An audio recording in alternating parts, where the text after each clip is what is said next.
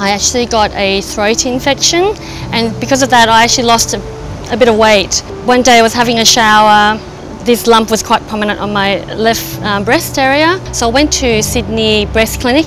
Didn't really tell anyone really, tried to deal with it myself. At the time I was still single. Went there at 8:30 in the morning, so at the end of the day, about 5 o'clock I got pulled into a room and got told by the doctor that I had breast cancer.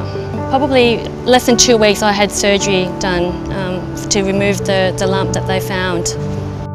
It actually spread to my lymph nodes, the cancer, so I lost my hair and everything through chemo. And of course Cancer Council, I'm very grateful for their help and support, because they connected me with, I think it's called a Young Survivorship Program for 18 to 45-year-old people.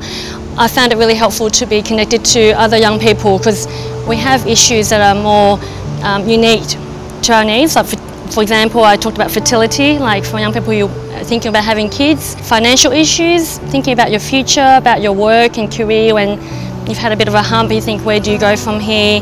Other things like body image and confidence. If you're single, you think, will someone ever like me? Breast cancer can affect people in all forms and shapes, different ages, but I know there's 1 in 8 women that would get diagnosed with breast cancer. I think it's something that we need to talk about and don't feel ashamed of.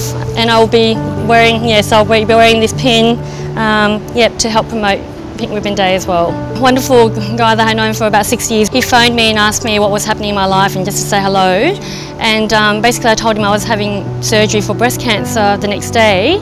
And basically from then onwards he was by my side. Proposed about 11 months into the treatment, and then we got married the following years. People say that it's very tough going through all this, but I kind of feel very blessed and very lucky, because you learn about the people who really care for you.